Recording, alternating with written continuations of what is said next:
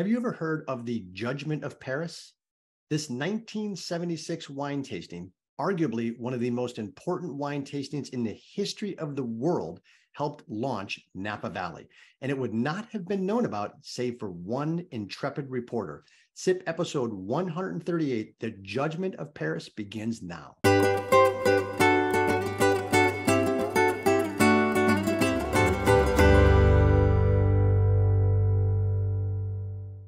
Ladies and gentlemen, my name is Martin Cody, co-founder of Cellar Angels, a direct-to-consumer wine company showcasing the best limited production wineries coming out of Napa and Sonoma right now.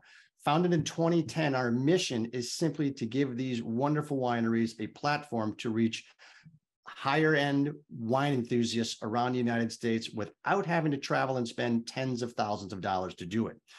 The wine that won the Judgement of Paris, red wine, was Cabernet Sauvignon. And tonight we can think of no one better to talk about Cabernet Sauvignon, specifically Napa Valley Cabernet Sauvignon, than this evening's guest. And we're going to break down the Judgement of Paris with none other than Chad Angelo from Angelo Cellars. So Chad, thank you so much for joining. Well, thank you for having me. Cheers. And I am going to take a sip of the Yates Family, and we'll get deep into the details on that. Let's do it. Awesome. Oh man, that is opening up wonderfully. So tonight's topic is the Judgement of Paris. It is not hyperbolic. It is not exaggerational to say that this was the sentinel most prolific wine tasting event in the history of the wine or the world. When did you first learn about it, and how did it land with you? I first kind of got into it when I started going to Napa. And I looked it up and started reading about it. Napa has an interesting history, and really 1976 and this quote little event sure changed it. Mm-hmm. And going forward, I think that understanding what it was intended to be and what it resulted in are two different things significantly. Right. Well, we'll pause there for a second, because I also want to give you an opportunity. You said when you first started going to Napa. So I know a little bit about your backstory, but for folks that are the uninitiated, and we have a bunch of new folks on, and we're thrilled because they don't often get an opportunity to meet a winemaker from the comfort of their own home. But it's interesting to always hear how someone gets bit by the bug and decides, okay, I think I might want to pursue this a little bit more than just casual drinking on the weekends. And you had a very, established career as a rocket scientist with Boeing. I kid you not, ladies and gentlemen. So when I tell Chad it's not like rocket science, he says, yes, it is, because he's a rocket scientist. So tell us a little bit how you went from Boeing to start doing trips to Napa and really taking this for more than a hobby. Well, in college, I got into wine because Missouri is where I went to college. And most people don't know, but Missouri is the seventh largest producer by volume of wine in the United States. As a matter of fact, Missouri had the first AVA in the United States.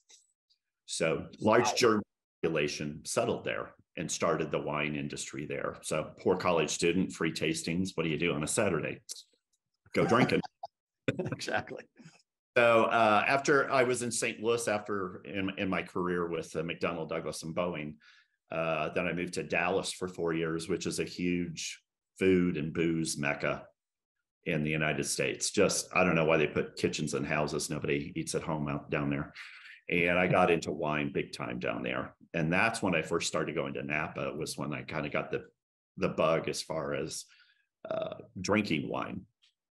Then I actually got into a winery investment in Temecula, California, before getting this into Napa, but that kind of bridged the gap. But I fell in love with Napa Cabs. I mean, that's my favorite. If I'm going to drink anything day in, day out, it's going to be Napa Cabs. And that's where I kind of got into it. So started with one barrel in 2005 vintage, and it's kept going ever since. Can't stop. And some of those and Chad, not only we'll pull on this thread a little bit, but Chad, much like many of the small production wineries, is incredibly gracious with his wines and sharing.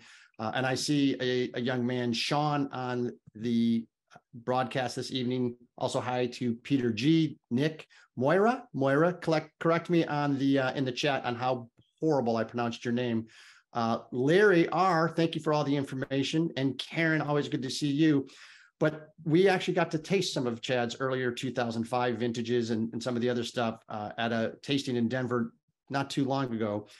I'm curious when you first started learning about the Judgement of Paris, because it is, I mean, it's the wine shot that is heard around the world. And tell me a little bit about when you started to research it and what you found out.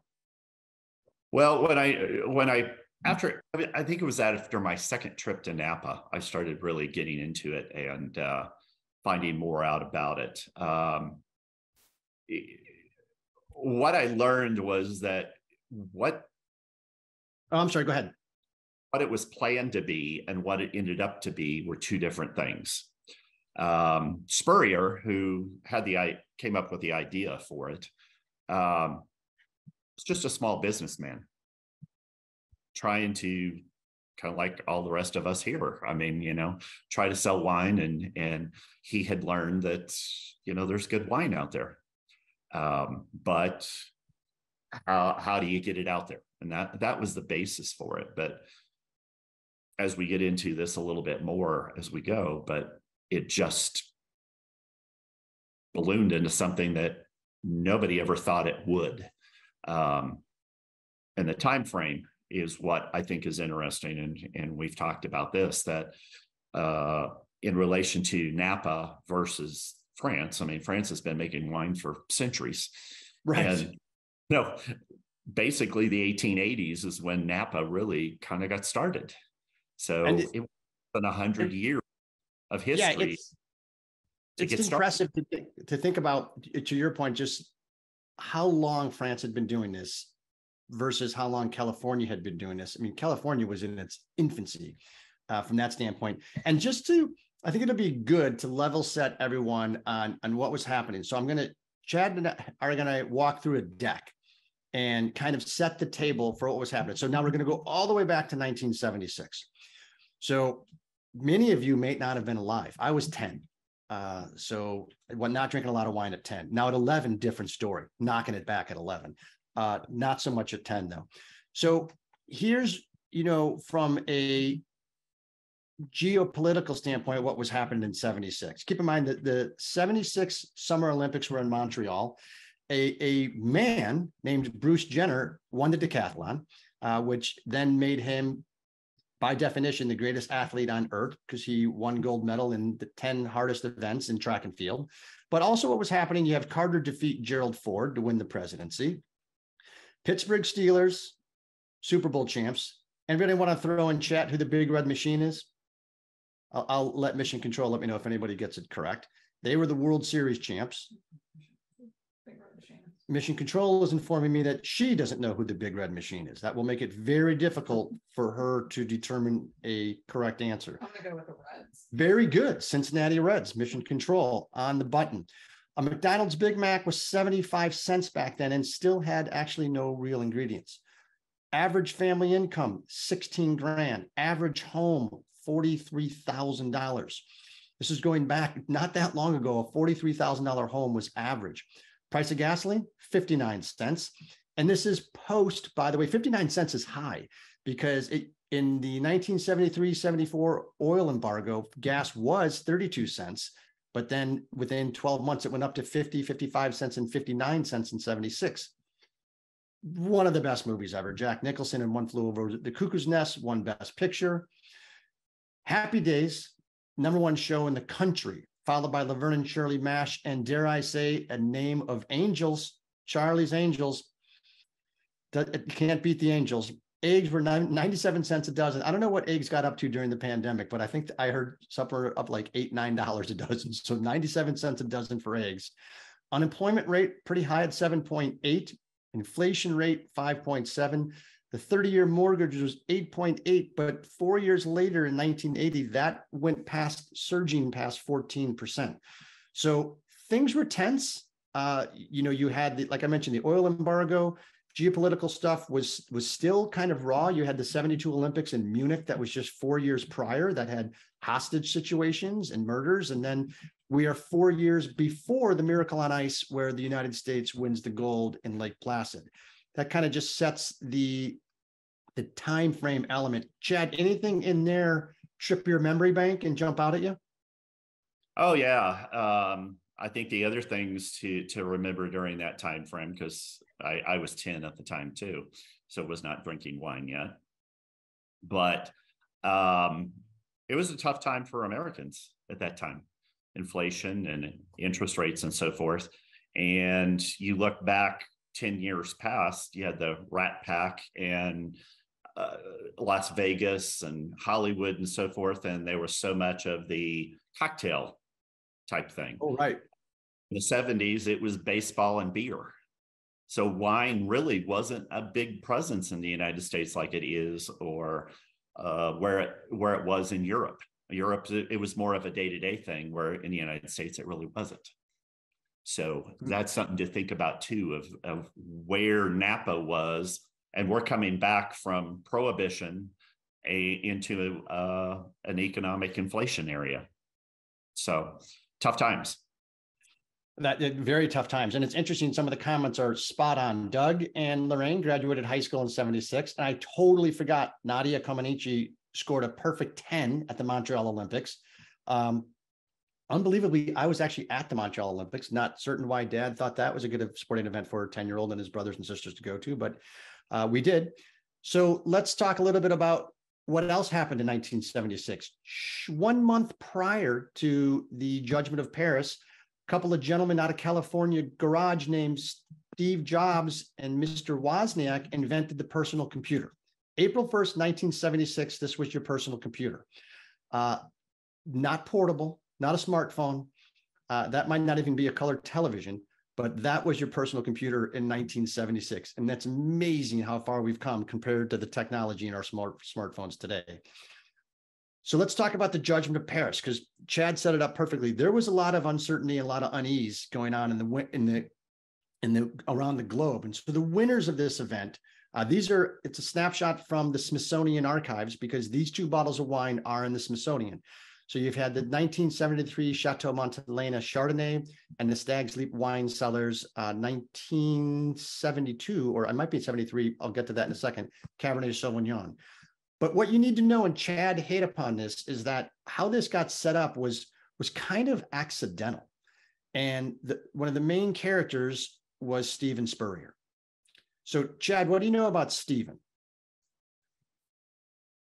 Stephen was British and was in the wine industry. And a lot of people probably don't realize that in the 70s, the greatest importer of wines was Great Britain from France. So the world market as we know it today for wine from Australia and South America and South Africa, and it wasn't there at that point in time. It was very small. But he also had a little wine store and wine school in France. And that's where this kind of got started, the idea of doing something like this.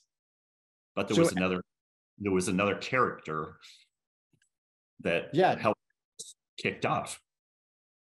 Well, and think about it, 1976, what we just went through from a historical perspective, and Stephen is a British citizen, and Chad is absolutely correct. The UK was the largest importer of French wines for decades.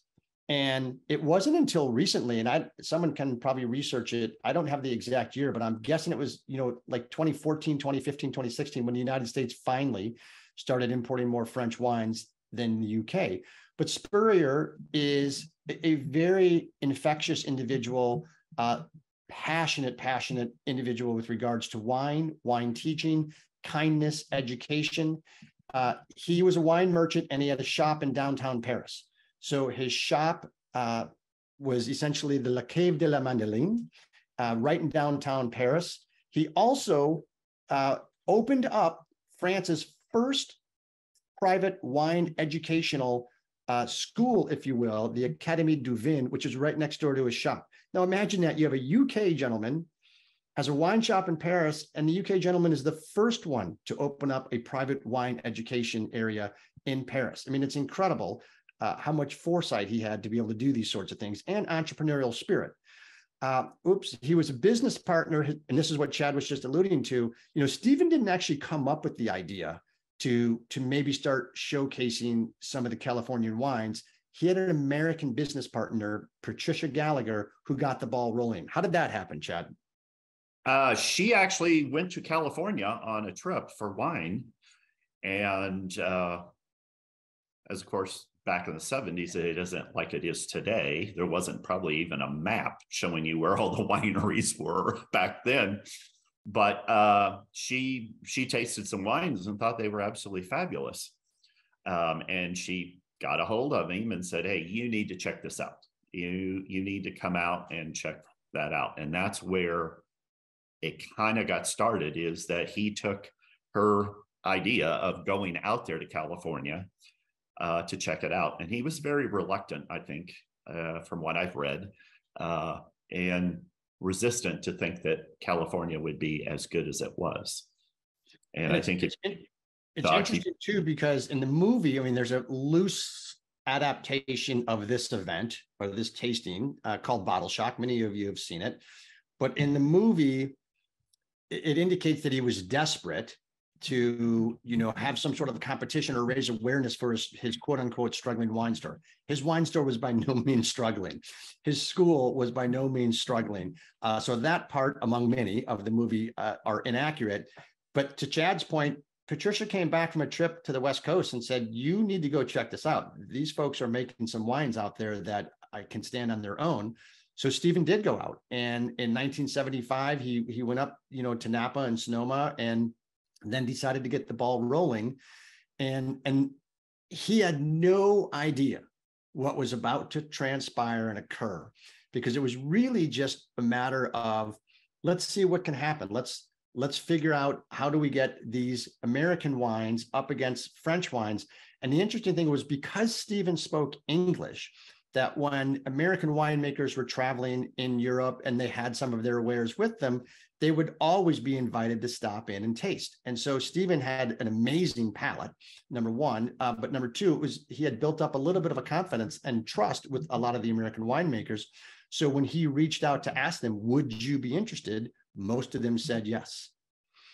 And he talks about the fact that, why wouldn't I do something like this? I want to give, this is going to sound familiar, Sipsters, I want to give a platform to these small developing wineries so that they can gain greater exposure, be more successful, because he knew that that would help the industry as a whole. And as he says, these were very, very good wines. So why wouldn't I do something about it? You have to like that in 1976, when he decides to take it upon himself to basically have a competition, the likes of which had never been done. Pretty thankful for that. So let's set up the competition. Now, you first have to, and I'm going to move some pictures out of the way, get an example of the judges. These were really the who's who of French wine nobility. So there's a couple of names I want to point out here. Pierre Bréjou, he sits on the AOC. So that's like sitting on the board of the AVA of, you know, Oakville or Spring Mountain. And this is a person that makes the designation and votes on whether or not you can be an AOC wine. You also have a couple restaurants down here. These are all Michelin star restaurants. And the sommelier, Christian Venequet at Tour de Jean and Taillevent, I've had the privilege of eating at Taillevent. These are a murderer's row of wine experts. Not only that, Patricia Gallagher, who we were just talking about as the American, who actually taught at the Académie du Vin that Stephen opened, and Stephen Spurrier, while these were the judges, and there's 11 folks there, Spurrier's vote and Patricia's vote didn't count. Yeah. They were removed. So if you're assembling, you know, who's who of the top judges and top sommeliers and palates in France, this was the list they put together. Anything jump out at you here, Chad? I think it's just like you said, it's the who's who. You look at where they came from, and unfortunately, probably at this point in time, many of them are gone by now, just because it's been so long ago. But at that point in time, this was the who's who of French wine. Yeah, and you had Odette Kahn. She's the editor of, the high. It'd be like the Wine Spectator equivalent of France. So they're a great trade rag. Stephen Spurrier, sadly, just passed away in 2021, and really instrumental in catapulting the American wine scene. So these are the judges. Next, we're going to go to a picture of them all at the tasting table. By the way, there's so much material out here. This is one of the funnest topics I ever got to research for SIP in 3 years. But here you have Spurrier in the center of the table. And if you've seen the movie Bottle Shock, I'm telling you, this guy is the spitting image of Dennis Farina, who was in the movie, but it's not Dennis. But these are all the folks, the upper elite echelon of French wine judges at the tasting. Accidentally, there was one media person there. And if it had not happened, I'm not certain it gets broadcast or televised. No one, journalism-wise, wanted to cover this because it was such a fait accompli. It was going to be a bloodbath. It was going to be, everyone turned it down. Why would I want to cover this? It would be like, the Super Bowl champ Pittsburgh Steelers playing my high school team. It's not going to happen. But George Tabor from Time Magazine decided, okay, I'm going to go. I'm going to drink some wine. Everybody knows French wines are going to win. Why waste a day? It's the giant. Nobody took it seriously. So all of the other media people turned it down. Tabor's the only journalist there. And I strongly recommend, as summer continues on, if you want to grab a book, Tabor's book, and you may have read it, Chad, on the Judgment of Paris, is mandatory reading for wine lovers. It's fascinating. It is. So then we have the tasting and judging method, blind tasting. Chad, what are your feelings about blind tasting? Well, to be honest, a blind tasting is the best way to compare wines without bringing the whole name, the pedigree, and so forth. You're tasting what's in the bottle. So it is the way to do it. With this one, they did a 20-point system. So they could give the wine up to 20 points, which would be perfect, or anything in between. And then that's how they kind of put it together, and then they ranked them, and then they averaged the scores together of the judges. So interesting. So yeah, I like it that they had a 20-point grading system, but there was no specific metrics required for how you allocated the points. And I'll discuss more on that in a second. The rankings of the wines preferred by individual judges were based on the grades they individually granted those wines. So they tabulated them. An overall ranking of the wines preferred by the jury was also established in averaging the sum of each judge's individual grades. So they took the arithmetic mean. And as I said earlier, Patricia's and Stephen's grades and points were not taken into account, only counting the 9 grades of the esteemed French judges. So they did the whites first, as one would do in a tasting. And the white wines tasting, you had Montelena, 1973 vintage, Chalon Vineyard, 74, Spring Mountain, 73, Freemark Abbey, 72, Vidercrest Vineyard, 72, David Bruce Winery. As Chad said, there was no map to Napa Valley wineries in 1976.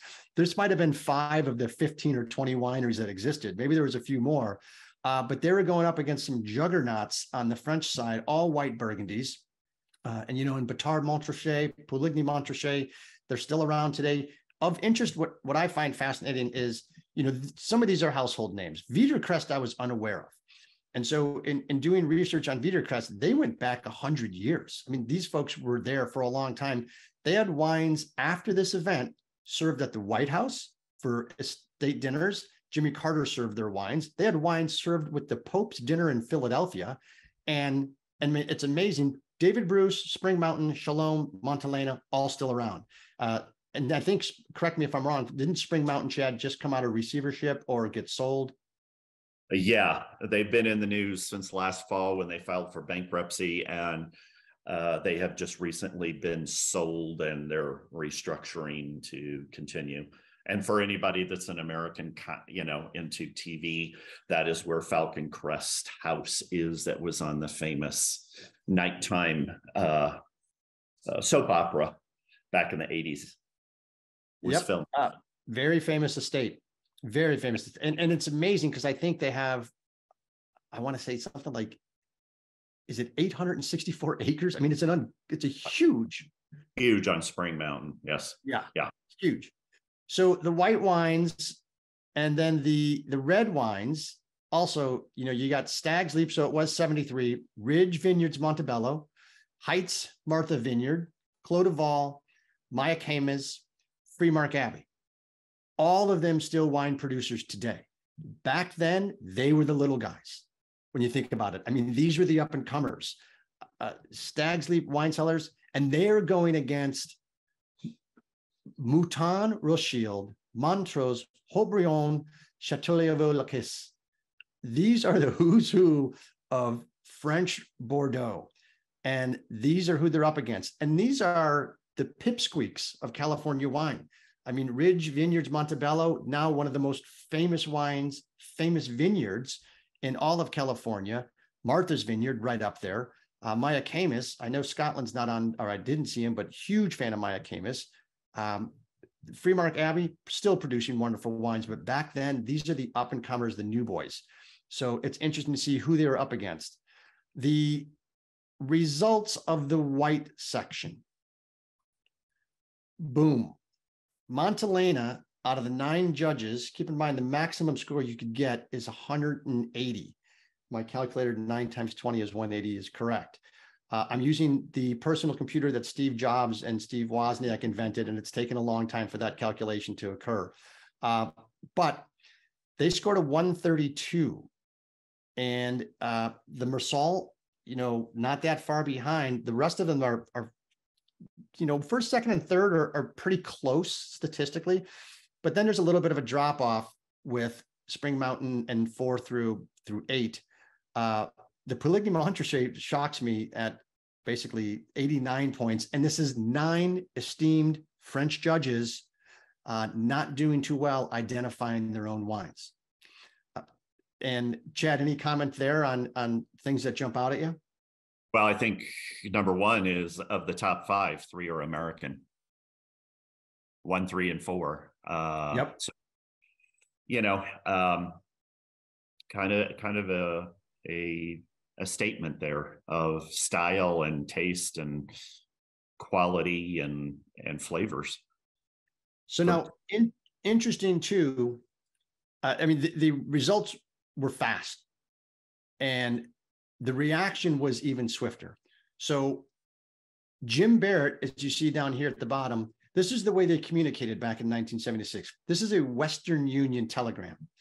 And this was his telegram when he ran out of the tasting to send to the winery back home.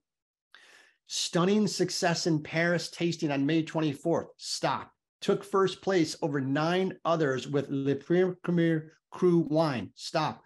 Top names in France were the blind tastings. Stop. Tastings is spelled wrong, FYI. Time magazine to do an article. Congratulations to everyone. Jim Barrett. Now, Jim is obviously the father of Bo Barrett, who's married to Heidi Barrett. A little bit of wine, education and skill in that family. But this is even before the Reds were tasted. He ran out and sent this telegram. So that's how fast this shot was heard around the world. And interestingly enough, and Chad, I don't know if you saw this or read this, you probably did. I found it amazing that they read the results of the white tasting before they tasted the reds. Yes. Yes, they did. I think that was planned in that they didn't think it was going to happen the way it did. Yes. It was, and if you know the French, they can be a little headstrong and so forth. That send all your letters to Chad Angelo, care of Angelo Cellars. So, I mean, I think that, especially when they read the top three, two of the top three were American. Right. And third. So, I mean, it was a shock because going into the red tasting, these judges were upset. You can say stronger than that. It's just, we've got clearance from the studios. They were pissed. Yeah. This was a shock to them, and they were very upset because they are known for their white wines. They are known for beautiful white wines, and you go over there to France and that's what you have, and you do all this, and it's, so you can only imagine that they're like, okay, I've got to get really serious about this before we start tasting the reds, because correct. Sure, the reds, the French win. They were, and Chad is correct, and they were hot. They were not happy. The Odette, the editor of the wine magazine that I referenced earlier, she demanded a recount. She thought there was a miscalculation. And so now they're going into the red tasting, and I think I can say this, shit's about to get serious because they are not happy. And there's even, and on certain areas, I think Wikipedia has them, you can see the judges' scorecards in the red tasting. And the minute a judge determines that the wine that they're drinking is American and not France, they gave it a 2 out of 20, instead of, a 17 or an 18 or anything like that. So the reaction both by Jim Barrett was swift, but the reaction and the retaliatory measures of the French was also swift. So now we go on to the red tasting, and this is their coup de grace. This is what has put them on the wine map for 300 years. No one can ascend the pedestal that they are on. So, except until now. So this did not go well with the French. The Stag's Leap 1973 had a grade of 127.5. It took first place. And granted, it's 1.5 points above Mouton, 2 points above Haut-Brion, a couple points above, or 5 points above Montreux. But this was, if the white wine from Montelena slapped them in the face, as has been said, this was a swift kick in the pants. And this one, I mean, is there anything there? It's kind of funny, and I'll get into this in a second. Chad, some of these are still tasting great today. Yes. Well, and I think that's important to say, is that, the French style and so forth, that they make wines that will last for 30, 40 years and so forth. And you're coming, and that was one of the topics that after the competition, they were talking, oh, well, this was a very young vintage, and this was not the best vintage of all of our vintages that we would have. And the excuses started coming, and it's like, well, you had your choice of which to bring, to the competition, because so forth. But you look, the Stag's Leap 73, it was only 3 years old. I know. Of being bottled. So most likely it had been in barrel 18 months to 2 years maybe, and then bottled. So it was pretty fresh in the bottle.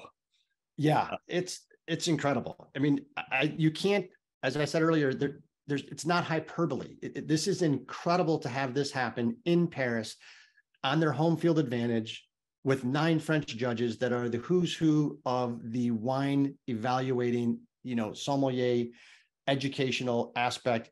And to have this happen shocked the world. And not only did it happen once, it's happened about 8 times since then, because they did another tasting in 78. And by the way, the 1976 is the 200-year bicentennial of the United States, which is what Spurrier was trying to draw attention to. he was trying to capitalize on the fact that, hey, this is a very celebratory time for the United States. This is let's have some friendly rivalry with France. He even said, granted, we don't celebrate the United States independence here in the UK to the degree that you do. So maybe we can get something going. So that was really one of the catalysts to leverage or ride on the coattails of the geopolitical celebration of the United States. I mean, keep in mind, remember, we were minting coins for the bicentennial. Every town in America had a parade. It was a big thing. And so kudos to him for having the entrepreneurial chops to say, hey, we can ride this wave of emotion and let's have a wine competition. This is 30 years later, the results. Ridge Montebello, 1971 wins. And this is a group of, this was done in San Francisco on the anniversary of the 76 tasting. And not only does the United States win, they win commandingly. Anything here, Chad, surprise you or just reaffirm, thank goodness I'm making wine in Napa Valley? Well, it kind of does, because you look at it, and when you think of French wines, you usually think that they get better and better over time to a certain point. And as we said, these are similar to what they are. And these, of course, were the reds, the Cabernets, and the Bordeauxs that were being competed here. But, it also shows that the California cabs have the structure, have the tannins, have the acidity to hold up over time also. But I think you have two different wine styles, the French style, Bordeaux, so forth, but you have the California, which has a little bit more of a bit of a fruitier style than what would be. So it becomes, what the taste, but as you can see, time and time again, California has proven that it can compete with the big boys that have been there making wines for centuries in France. Correct. And fast forward now 40 plus years, these wineries are now household names from California. These were always household names from France. I mean, they, to this day, are still highly sought after, highly acclaimed. Does anybody want to fathom a guess of what a bottle of the Stag's Leap, I'll go back, 1973 Cabernet Sauvignon cost in 1976? It was expensive. And then as we're waiting for those guesses to come in, Mr. Brent H. Thanks, Jeff. Nope, not 813, 899. And you got a set of steak knives. No, I believe, and Chad, correct me if I'm wrong here, I think that bottle of wine, and it was expensive according to Steven Spurrier, was $6.50. Yes, Stag's Leap on release prior to the tasting was $6.50. Goodness. All right, we're going to transition from the Judgment of Paris to continuing with Cabernet Sauvignon from Napa Valley and pulling on why. How much was it after? You're going to pay like $28,000 or more right now, if you can find it. Actually, there was recently it's not that much. There was recently an auction. I don't know if it was by Berry Brothers in London or one of the famous auction houses auctioned off both those bottles, and the Stag's Leap went for just under $13,000. Oh, that's all. So I got two of them. I mean, I thought it was a deal.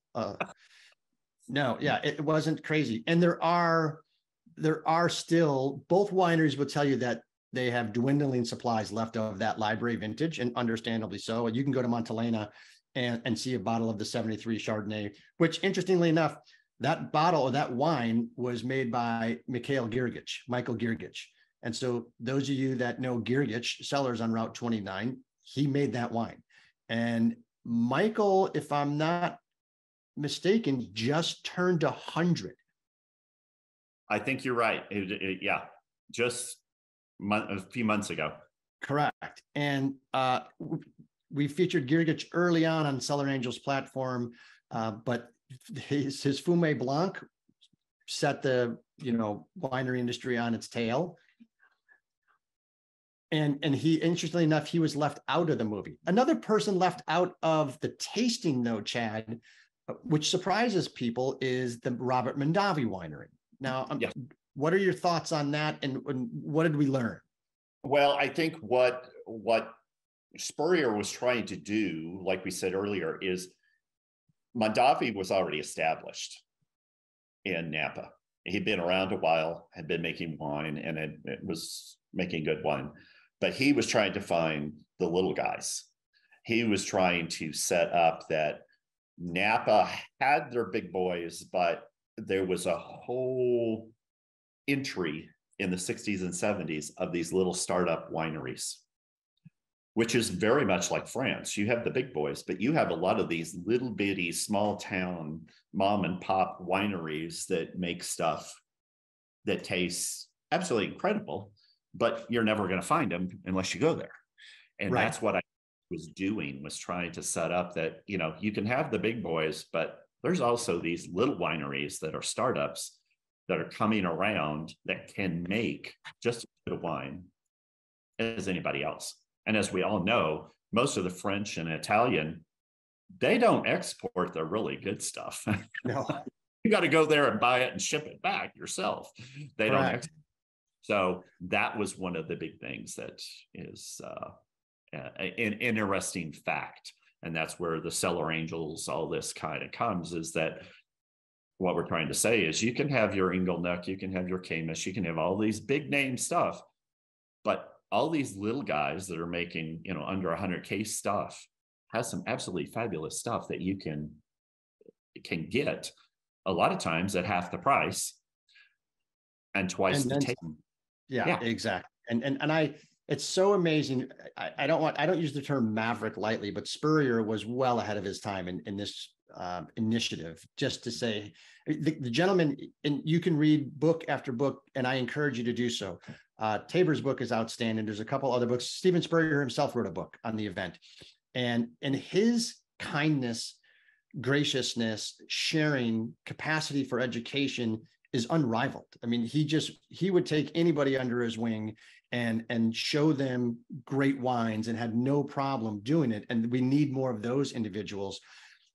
Eve, I see your question. I don't think the Bordeaux wines were too young, because they had the option to bring whatever wines they wanted to bring and showcase them. And they age well. I think it was just lightning in a bottle from a standpoint of the Americans caught it, and it's shocked the world. And that's not an overstatement. It shocked the world.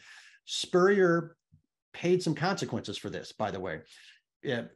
Quite quickly, and in his own words, he was persona non grata. He was kicked out of tasting areas. He was not allowed in cellars. And these were cellars where he had good friends, wineries and chateaus and domains.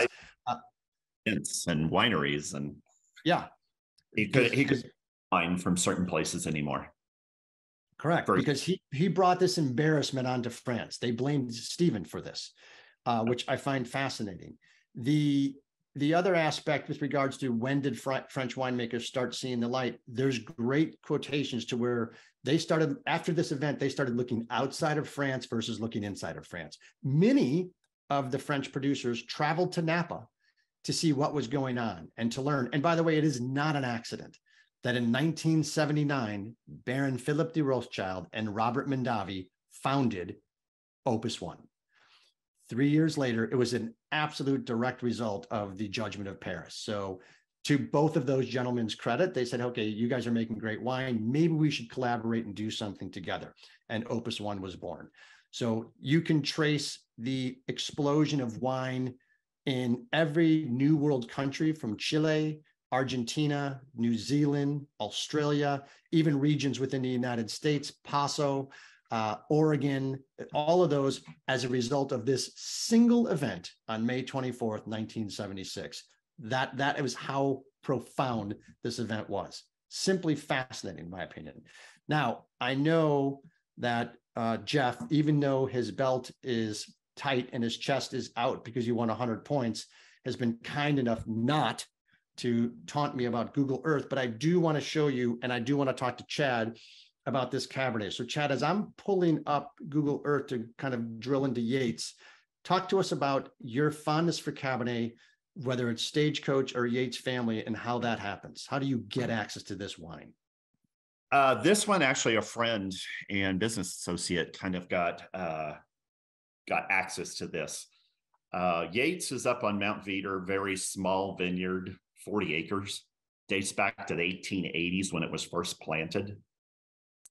Gone through several iterations, several sales and so forth. During Prohibition, they had to rip everything out and put fruit and nuts and everything in and grow something else. So what caught me was the fruit flavors that were coming out of this piece of property.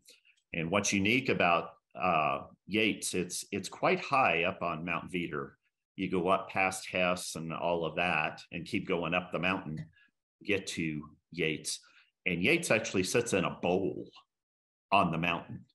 So it has its own unique microclimates within that bowl. And the bowl actually has sides that face north, south, east, and west. So you get all kinds of interesting trade winds and sun and the whole bit within that bowl. Hold that thought, because I want to show that. And you're right, it's an incredible property.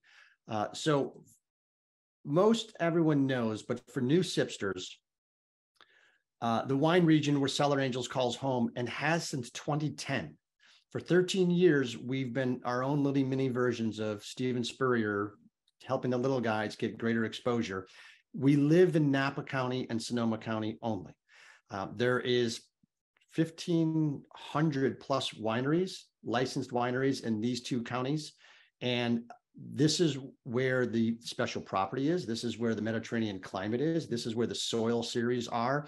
This is where you have the geological shifts and all of the volcanic eruptions, the ocean influence, the maritime influence. You have so many different soil types here. It is an unbelievable tapestry with which to produce wine, whether it's valley floor fruit like Opus or mountain fruit like some of the great Cabernets that come out of Napa, including the Yates family. So when Chad mentions that it is on a mountaintop, if you will, let's drill in a little bit to show what the valley looks like. So here we have Napa Valley, and if I throw some borders and labels on here, you can kind of get some orientation.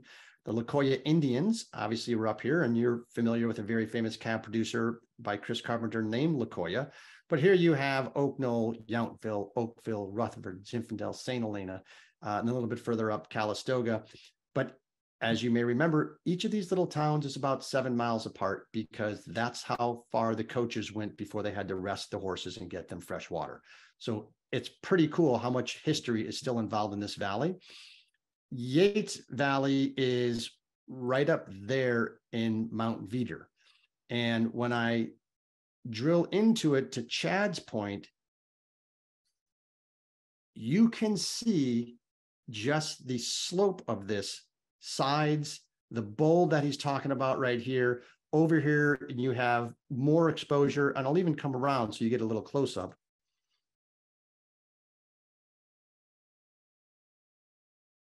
That is some serious topography. So from here down this slope into this block, this almost looks like it's going straight down. Sean can ski this. I'll be on the greens over here on the bottom. So where's your row?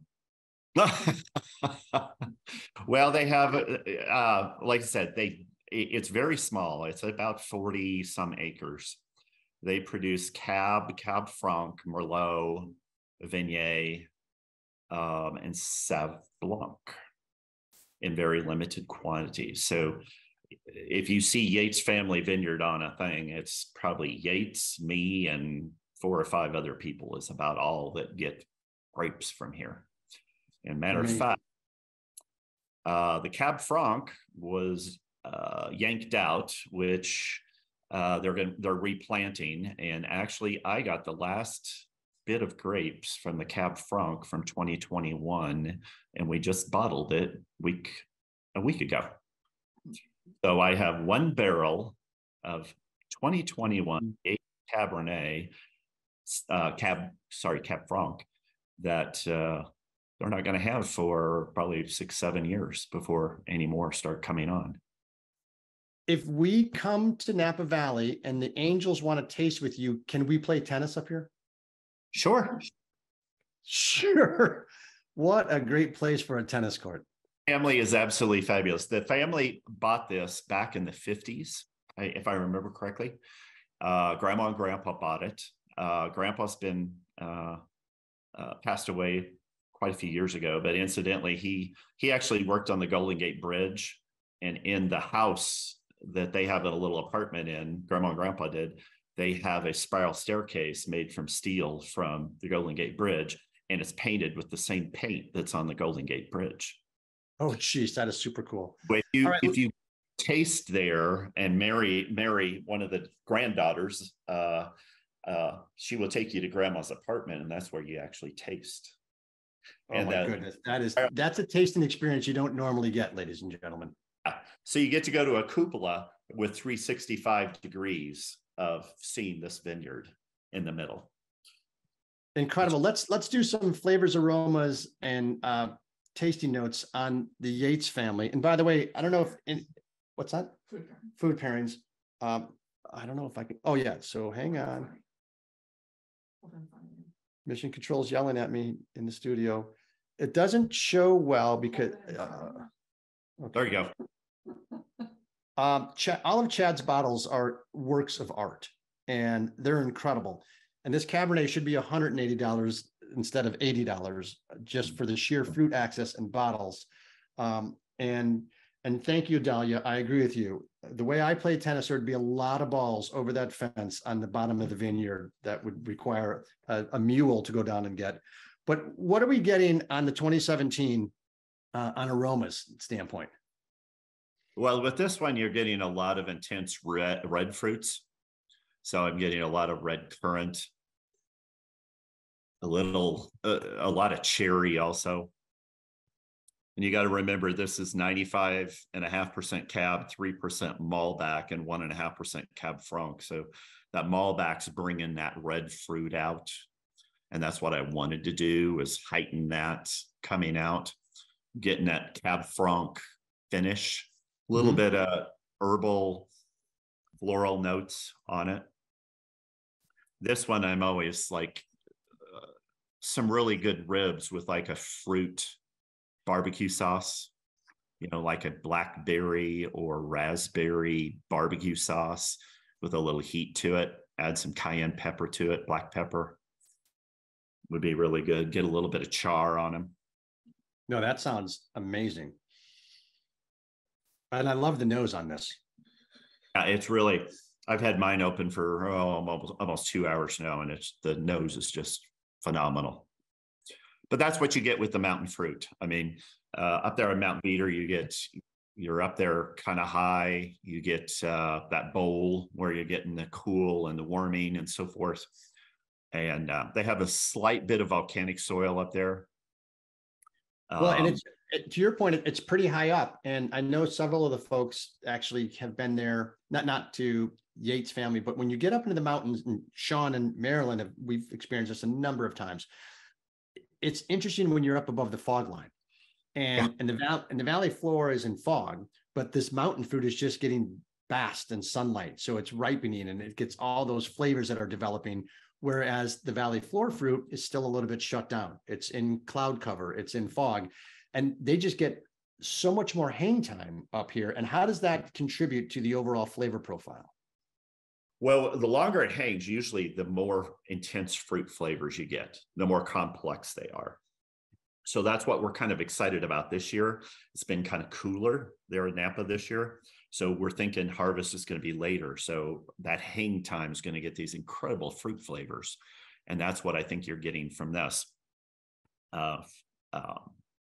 Because with the Cabernet, you're kind of shielded with, and as you can see from the pictures we saw, there's a lot of trees right around the vineyard. So you get a lot of shadows. With a bowl being there too, and the sun being behind you and up on the mountains and so forth. There's a lot of shade up there. So you get a lot of cooling effects And of course, on the mountain, you're going to get some wind too that cools it down also really quick. And in all seriousness, not that we would be playing tennis or anything, how do people, if they come to the Valley or if they want to taste with you, do they call the Yates family? Do they make an appointment, or how does that occur? You can try to. They do private tastings up at the Yates family if they're available.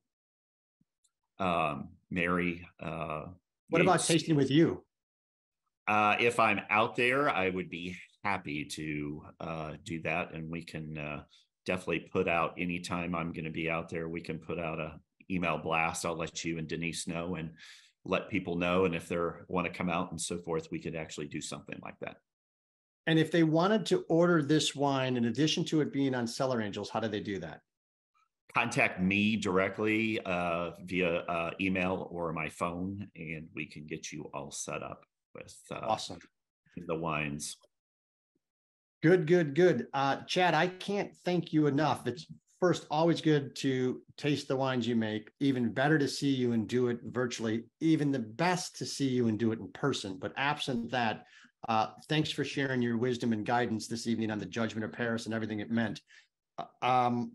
Hopefully we can cross paths again soon, because this wine is spectacular and really something special. So thanks for pursuing your dream and having us be able to share the story with you tonight. Well, thank you very much. I hope you all enjoyed it. Very much so. And Sipsters, it bears repeating, very similar to the Stephen Spurrier model, we don't do this without you.